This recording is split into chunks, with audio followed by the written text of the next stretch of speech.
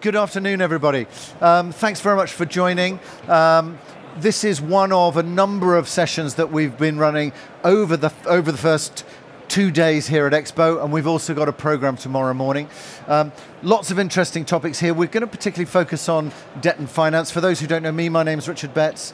I'm the publisher at Real Asset Media, and I'm in charge of all of the content, and we run Real Asset Impact, which is focused around ESG, sustainable investment, purpose-driven investment, and kind of social value initiatives and those kinds of things, as well as Real Asset Insight that covers, I guess, the main markets, the main sectors, but looking much more around the sort of thought leadership, strategy, research, analysis, the kind of things that will be driving the markets.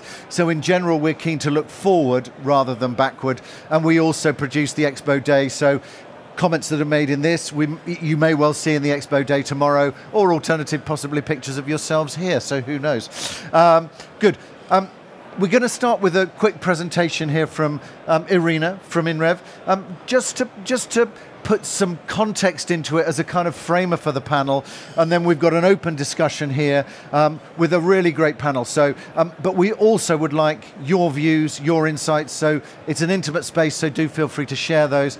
And also, welcome to everybody who's joining online as part of the on-demand program that we're running live from EXPO Real 2023. Over to you, Iryna.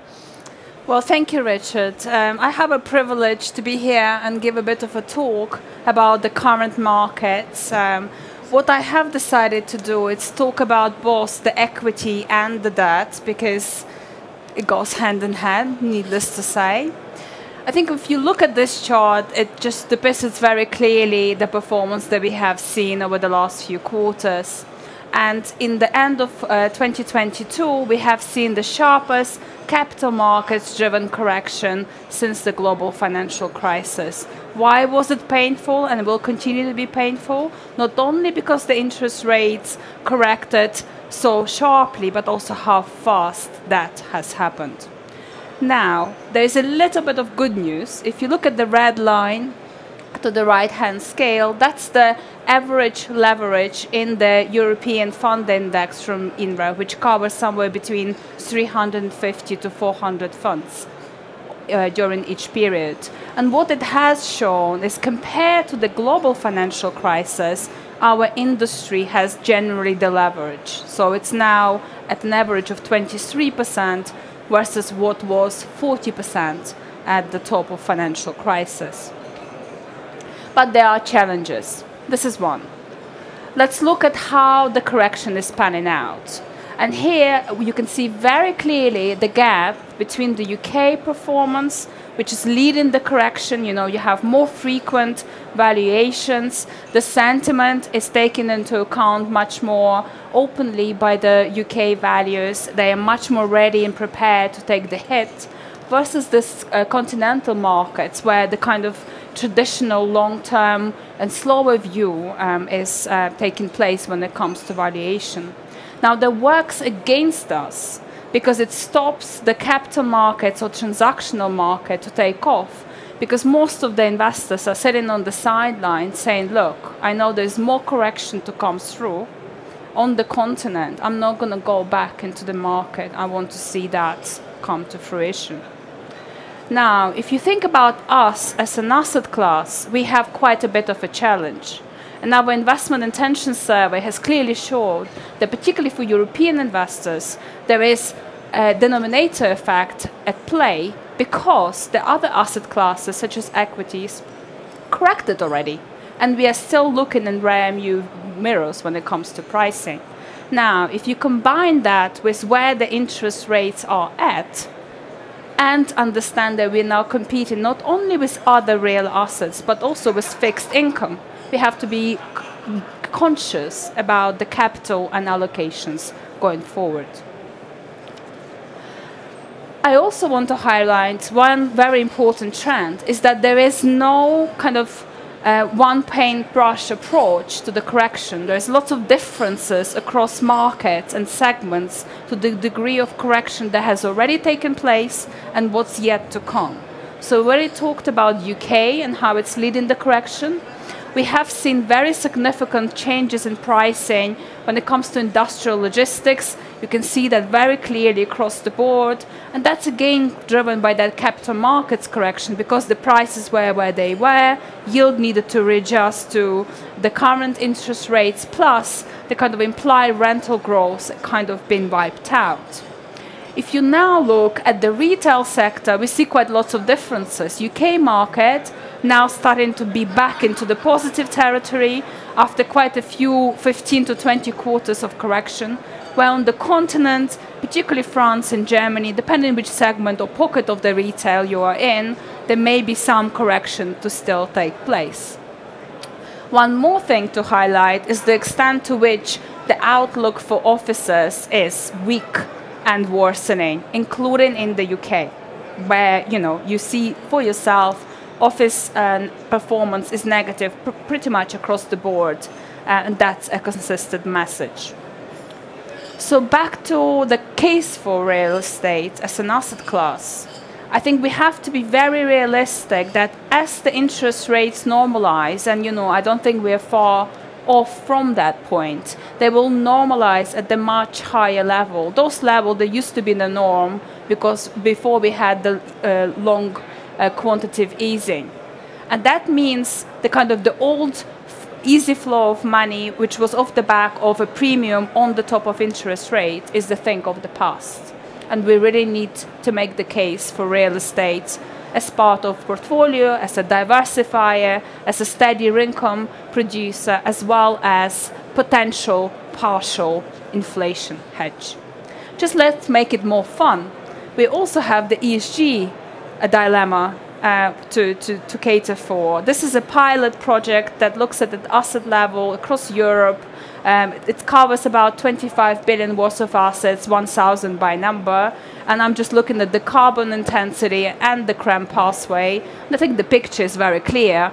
If nothing's going to be done, based on 2020 data, by the year 2030, 48% of assets will be breaching CRREM pathway.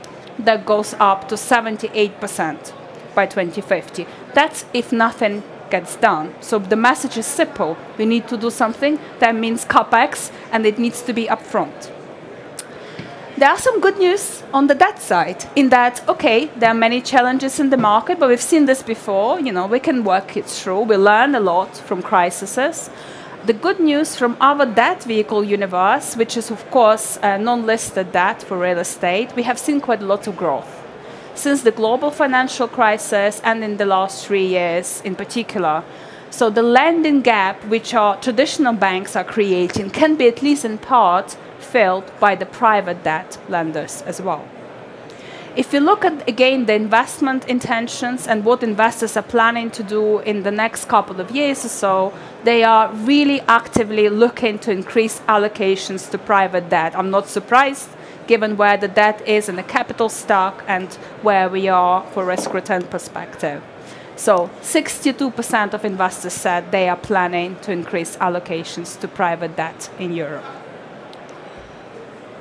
Interestingly, as the investors are selective or careful when it comes to making investments, the debt in terms of origination has clearly been focused, at least in the private space, has been focused on direct lending. What does it mean?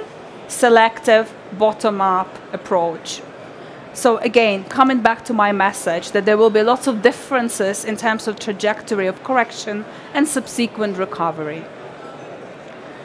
And to conclude, I think for the debt, private debt, I think there's lots of opportunities in terms of servicing the gap when it comes to financial or refinancing opportunity. There's, of course, been a lot of focus on the senior debt, but I think that may change depending on what the investors will view the trajectory of correction or recovery will be. It's very attractive risk-return profile. And it is an unregulated market. For now, there is a lot of play field, although there will be things that will follow SFDR or AFMD, also borrowed from the green bonds. But it also is a strategic opportunity to step into ESG focus space. So to bring it all together, and I think we'll discuss a lot more in detail on the panel, I think our outlook is muted, okay? We need to remember and remind and rethink, be very clear and educate asset allocators about what is the role of real estate in multi-asset portfolio, and we need to do it cleverly, okay?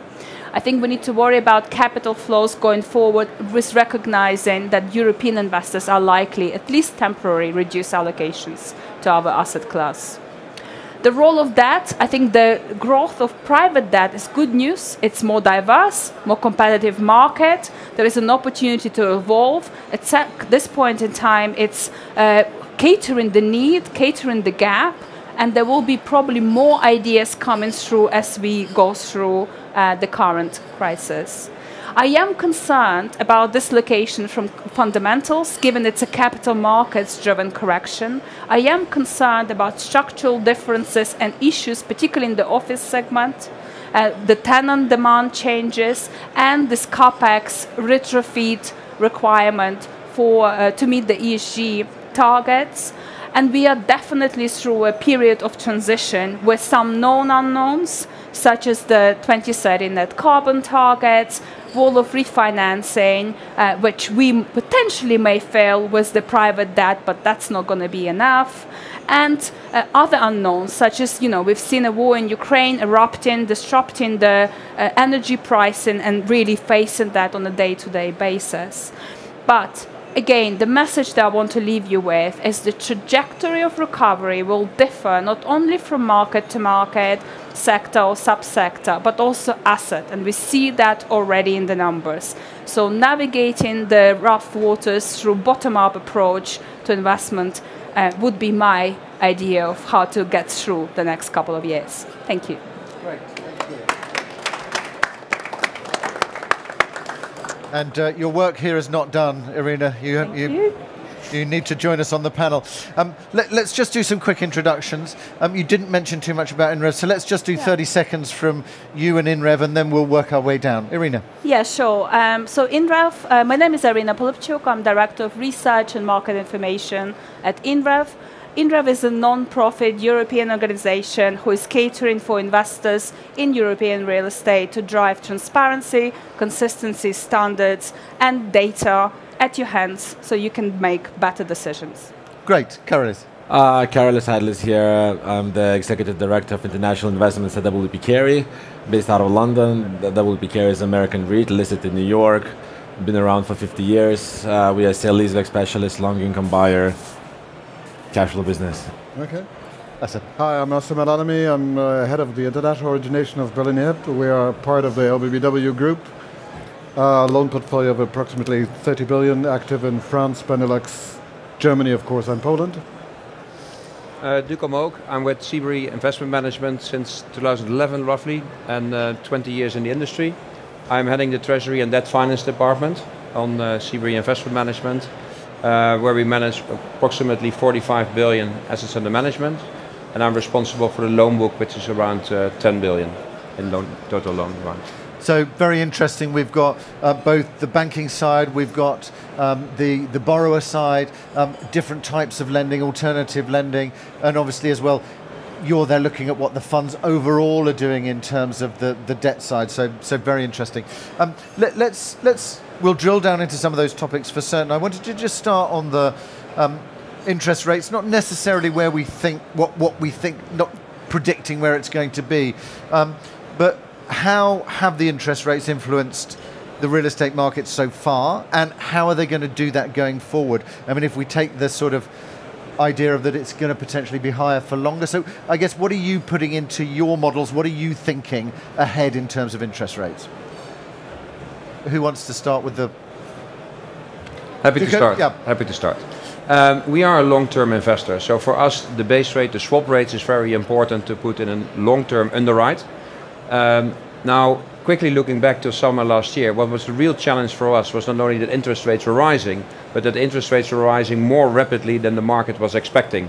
So if you have a base rate today that you put in your underwrite, and actually within a week, within 2 weeks, the market is changing, that is incredibly difficult for a real estate investor to have a long-term return, to calculate a long-term return.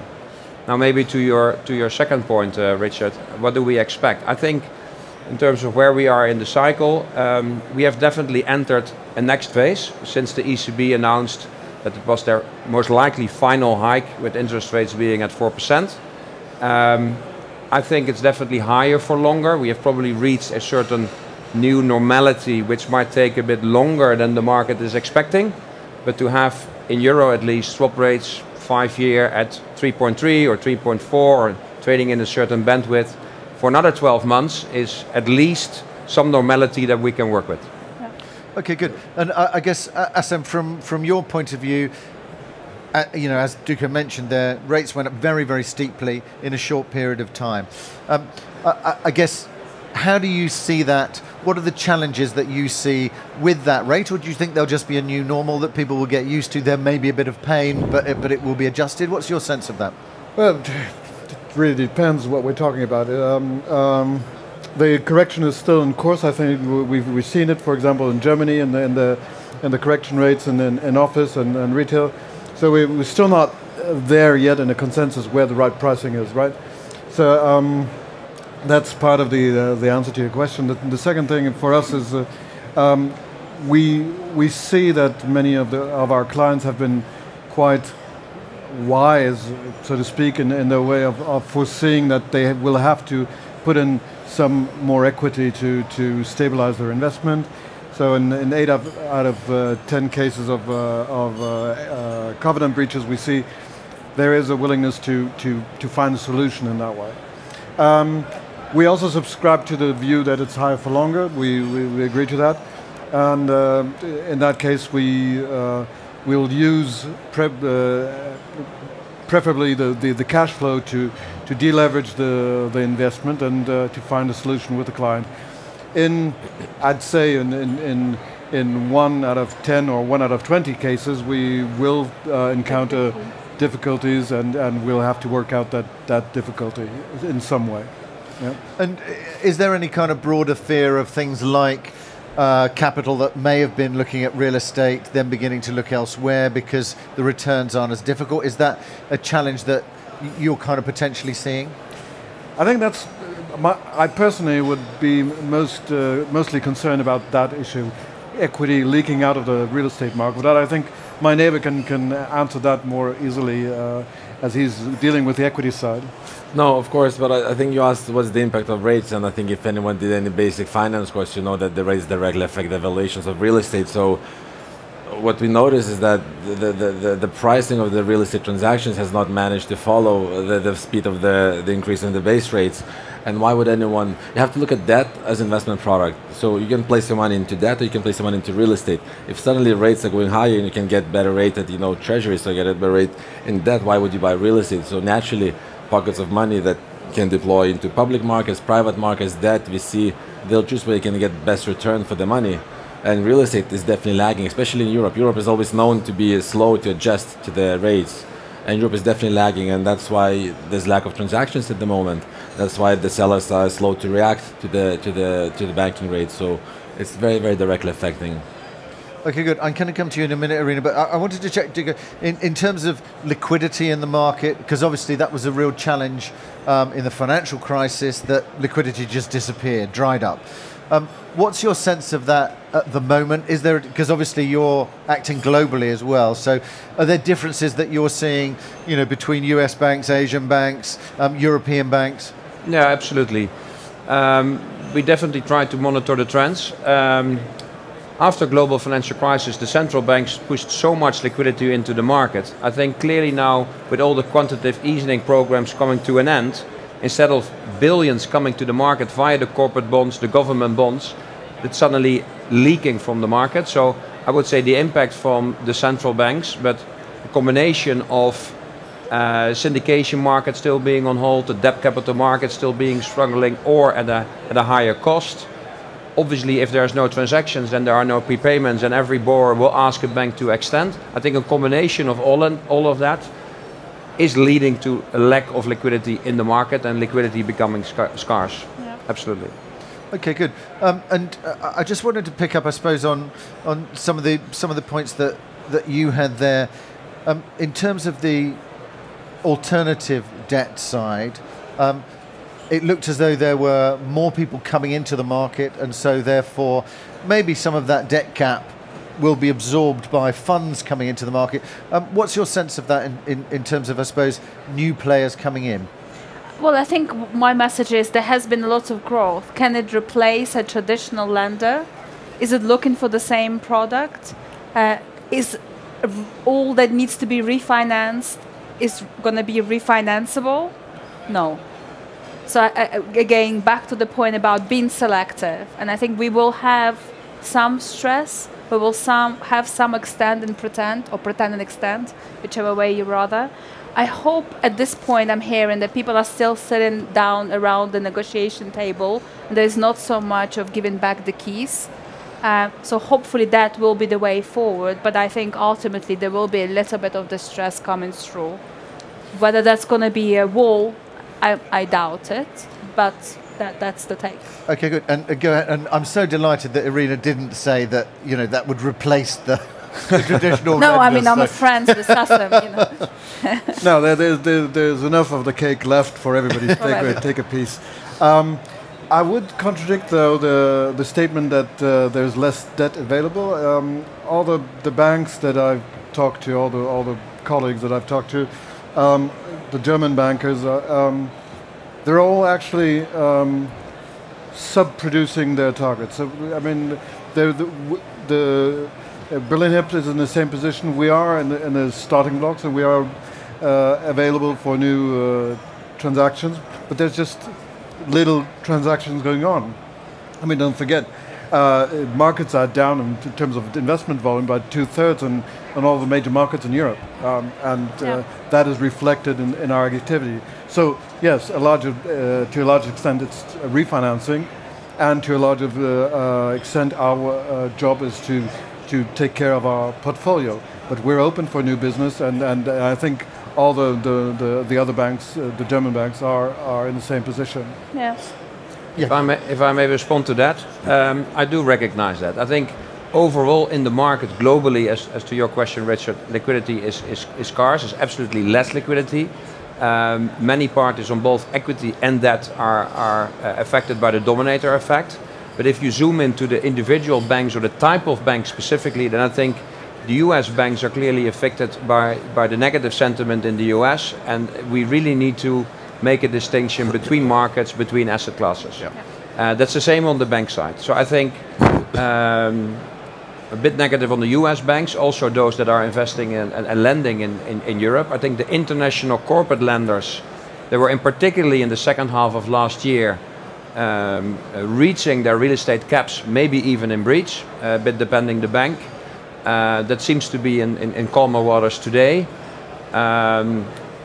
The German primary banks, what I've heard at least, they are much better positioned today compared to after the global financial crisis, but also their liquidity model seems to work. So it's really about the nuances, and that would definitely be an advice to the audience, is to really zoom into the differences of the type of banks rather than to each individual bank before you approach with a refinancing request. Okay, good. May I ask how much of your business is new loans versus refinancing? Because I would guess primarily most of it now is refinancing rather than... Absolutely. As I said, I mean, the market is a mirror to our activities. People say, you know, there's availability of debt, but how do you know availability of debt if there are no deals happening? Yeah. If there are no deals happening, you don't know how many people need that. And of course you say there is that, and the rumors I hear, NWP Carey, we are no equity buyer, so we don't need asset level debt, we issue bonds. But the rumor on the market is that there is no debt, and if there is debt, the debt is the terms that the numbers don't work. I can respond to that, Karolis. I think the type of products that we have is either it's a separate account, which typically we're using leverage, and for every transaction, leverage need to be accretive. Okay. Yeah. Now, obviously, leverage is not only there to drive returns; it's also to act as a balance sheet or as an inflation hedge, as Iryna already pointed out. I think if you want to have it working as a balance sheet, then ideally at fund level, you have arranged that. Now, we have quite a conservative approach towards leverage, and even on some funds we're below our target level. So even in today's market, we arranged debt from international relationship banks who put in more money to the table to create a balance sheet for new opportunities. I think that's really what the borrower should be doing today. and that's the debt that we raised was really from international corporate lenders, European. And from your point of view, Karolis, from in terms of the sale and leaseback, in some ways, where there's distress coming into the market, where it's a slightly tight financing market, or people are unable to refinance things, is actually a solution for that potentially, and an opportunity is sale and leaseback in order, as an alternative lending form. So, does that mean you're gearing yourself up for sort of more activity in 2024? When do you see that coming through, really? It's a wonderful question. No, 100% it's true. We definitely see an increase in inquiries from companies and potential sale leasebacks coming to market where, they contemplate to do a sale leaseback, sell a portfolio of the assets, collect the money out of the sale leaseback proceeds and repay the debt. And they have bonds maturing. One specific deal we worked over the summer, they had bond maturing in autumn. They wanted to do a sale leaseback, had tight timelines because they need the money to repay the debt.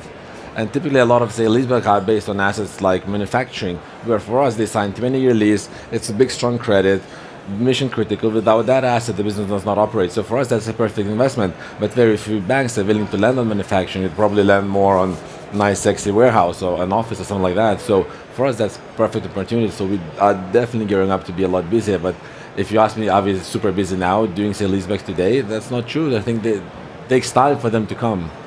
And I mean, is that true generally, do you think, in terms of the, if we're going to see distress, it's going to take time to come through, and it's going to be as those refinancings comes through? Or obviously we've seen here in Germany, issues around that, and particularly around the mezzanine area, for example. So I guess, will those create issues? Or is that, is there going to be an element of extend and allow the market to adjust a little bit? What's the sense of that? I mean, it is different to the global financial crisis for sure, but do we expect to see distress coming through? I think things will get a bit worse before they get better. Will it be the same level of distress as in the US? No, I personally don't think so. But yeah, probably from lenders, investors, the pressure will increase. And definitely the refinancing risk is the biggest risk on the investor side. So yeah, definitely in 2025 there will also gain opportunities for new buyers. Absolutely. I think we have to differentiate. We have the investments, and then you have the product developments. The construction loan environment is heavily under pressure and in tension. That's where we will see, and that we are already seeing the first defaults. The second line will be the investments into older real estate and those cash flows who cannot cope with the capex requirements, and the rest will manage. But those are basically the two sectors where the tension is most palatable. And I suppose, how do you deal with those, let's say they're on your loan book or they're coming back for you in terms of financing for an asset that does require capex in order to get it up to standard? What happens with that? Is that something where that's something that the bank supports? Is it something where it's really going to be more kind of specialized financing coming in order to specifically, pay for that transition? What's everybody's... I think that's the space where the private debt has its justification, and to increase the capital value or protect the capital value of that investment, rather than for the financial institutions to jump in, because that's a sort of an entrepreneurial risk that it's not a role to take. Yeah. And do you get rewarded if it's a more green, if you're borrowing on a more green asset, is that rewarded in terms of the financing side, Duco? What's the... Rewarded? I think we need to make a distinction between, let's say, asset level backed debt, I think, which likely will result into a green loan in case it ticks all the boxes. To me, we are not far away from a real black or white scenario. It needs to be a green building on day one, or it needs to be a brown to green building. So at least the strategy needs to be there. That is including the business plan and obviously also the cash to support that. So I think that the banks are really being pushed by the central banks. They have their strategy now towards ESG loans. They're really increasing the number of green loans in their portfolios. and that really came to life in the market. Now on fund level, you clearly have sustainable financings with KPIs that suits a strategy. Is there a benefit? Well, it's more like 5 to 10 basis points margin, so to say. So it's, in my view, still an immaterial effect. But yeah, again, green. Yeah. If I may add to that, I mean, I wouldn't contradict you on anything of that. I just would like to emphasize we're on our way that buildings that are not green or not manageable to green will not be financeable anymore. Yeah. I mean, that's the effect. Not so much about pricing. You could argue that is it more a discount than a bonus or whatever? But it's just we're heading towards that at black asset and level, white. I fully agree. Yeah. At asset level, I fully agree. If I may, it's beyond financeable. I think the risk of obsolescence is very high. Yeah. And it's no longer just financeable. Occupiers will not want them either. So Exactly. I think it's a much bigger shift in mentality, and that comes at the price. Whether there is a premium for that, I think that's secondary. I think it's something that needs to be done to be future-proof. I think that's exponential pressure coming into the market, coming from the Regulator, tenants, from the equity, investors. and from the lenders. Yeah. I think I agree with that, but I think all fair points, but any green initiative is inflationary. If you're now in the market where nobody has money and returns are tight to then spend money on the green initiatives, I think that's unlikely. And if you see the governments, Germany and UK, walking back on all the targets and green initiatives, I think that's massively exaggerated and overhyped. No. I think it needs to happen, but if you, for example, WP Carey, we buy a chemical plant, how can you make that green? It applies to a certain type of real estate, but not all real estate market. And then it's very, very inflationary. So if you think, okay, now I want to buy an asset that is green, that's going to be a lot more, efficient, but then the yield's going to be a lot more tight on that because it's going to cost more money. But how can you make the numbers work if it's inflationary? The rate's going to keep going up. If the rate's going to go up, the numbers won't work. So any green initiative, the numbers need to work. If the numbers don't work, you hit the wall. I comment on this, if I may. I can tell you yes, but there is increasingly growing number of investors that are prepared to take a lower return in order to do what needs to be done. So I think it all depends. And if you learn from equity side, lots of firms are now choosing not to invest into, production plant or fireworks or whatever there may be, because it's no longer compliant. So I think we're changing mindset. It's not just about reporting, it's actually actioning on it. Do I have a clear vision on everything? No, but I think it's going to be important, increasingly more important, and the financial and the ESG metrics will rebalance. It's not going to be just about getting the best returns. No, I don't disagree with that. And I think that's real now. It's not a question anymore. And may I add to that? I agree. I think when it comes to this risk of overcharging the economy with ESG requirements, we have to differentiate again. There are different political tensions concerning each segment, and in the order of increasing tension, I would say you have probably the residential part is in really a very political issue, and you might have some leniency from the legislator on that. Then the industry and production sides, and the weakest link of all these three segments is the tertiary sector, retail, office, etc. I mean, if they can't get to the targets in the residential sector, which makes 80% of the buildings that we deal with, they will have to be very strict on the office. I wanted to pick up, you mentioned some of the sectors there, and I'm conscious of time, and I wanted to pick up on some of those sectors in terms of both from, I guess, the investment and the finance side, because everybody's looking at assets and sectors in a similar way, because you've all got to analyse risk and potential return from it. So are there asset classes that you are keener to lend on or to borrow on or to invest in because they are more resilient in this type of market? Does anybody want? I mean, is there a view on offices? Obviously, a poor view from the US, but different market here. Retail beginning to appear back on the radar, for example. A lot of focus on some of the more niche sectors. But I guess what's your view in terms of the sectors and in this current market? What we definitely hear today and these 2 days at Expo is that resi and logistics is still the flavor of the day. I think that's the case for CBRE Investment Management, but basically across the market. Now, the sentiment for offices is quite debated. I think that's not always from a realistic risk perspective, but really coming from the things that are happening in the US, which are affecting now the sentiment in Europe.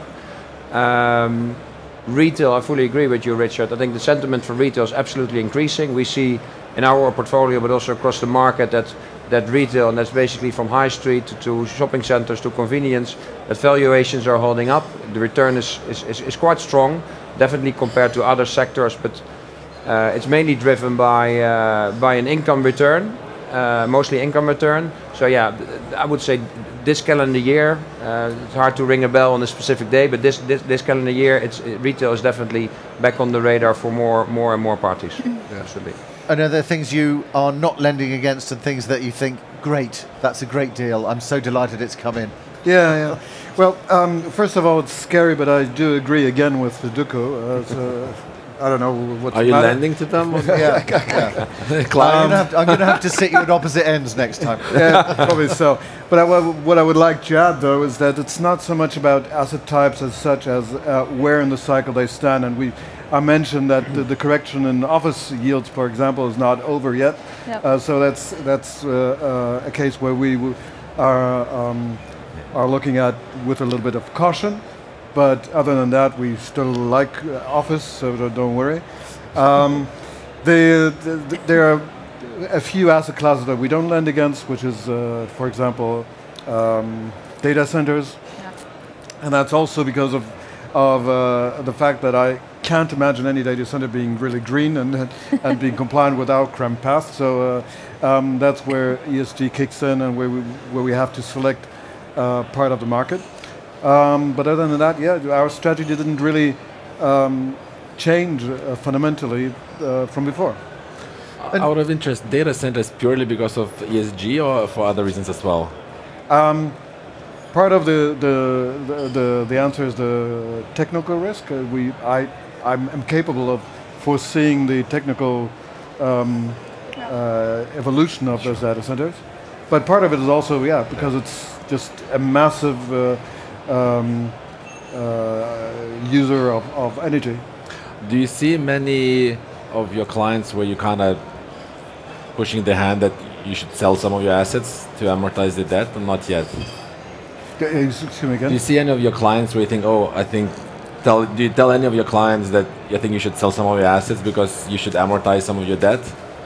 But it's their decision to take usually. I mean, in theory. Yeah, if they're short on the cash flow and there are certain requirements to fulfill, they need to be active in looking for a solution, and that might be, the sale of their property. Yeah. And is that already? You see that already visible in the market? Some of them, yes. Yeah. But not a whole lot. So no. Don't get your hopes too high. I wanted to pick up just briefly on loan to value, those kinds of things, because obviously there's if we look at the equity markets, for example, it's difficult to find buyers and sellers at the right pricing because it's difficult to know how to underwrite the values at the moment, and for sure we believe those may well settle, which might solve that. But how do you deal with things like, an asset that may well be, you might have a loan to value here of it when the loan was done, but actually it's going to strand now here potentially. So how do you, because it's very difficult then to put in more capex, keep that loan to, so how, have you had to adjust your thoughts about how you're looking at it, whether that's, moving to a different way of looking at debt? That's a difficult question because it really depends on case by case. It's if there is cash flow, then we can manage through the situation. It's not about LTVs so much. Yeah, but if there's no cash flow, then then that's a whole different set of problems that we face. And then the question is our client capable of putting some additional cash on the table, or will he bring a joint venture partner into the game, etc., etc., etc. That's and maybe even a sale would be the best way to deal with it. Okay, good. But you would then look, rather than necessarily just a strict loan to value, you'd look at how the debt is yielding and what's happening in terms of cash flows and. Absolutely. Okay. I mean, the LTVs eat up our risk-weighted assets, so in theory we will have to make it more expensive. But it's not so much a risk vector. It's something we look at. But now the cash is king. I mean, cash flow is decisive on how stable that investment will evolve. Great, very good. And cash is king, I think, is an interesting one, because certainly there's been a lot of focus on certainly a lot of equity in the market, and then refinancing, off the back end of that, rather than doing it initially. So really interesting. We've come up against our time. Really interesting discussion. Lots that I can take through into the next session as well, which is around implementing ESG strategies, because I know that there's already questions from people around the finance, and I promised that I would take some of the things from this through to it. Thanks very much to everybody for joining us. Thanks also to everybody joining the live stream and the on-demand from EXPO Real. And because we're all here, we can all say thank you very much for being here. And if you could join me in thanking the speakers, that would be great. Thanks very much, everybody.